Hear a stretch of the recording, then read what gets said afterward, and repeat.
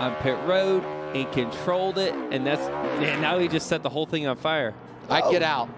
I get out on that one. That's big fire. I think that might be the white flags. Oh, no. It's really cool looking, but maybe not the safest, but that's okay. Reminds me of Zane Smith after the Craftsman Truck Series race at COTA. I mean, the racetrack is on fire over there. This is like Back to the Future. It looks, it looks like there's a DeLorean over there. Could we get the AMR safety team to victory lane? Come on back. He needs to get out.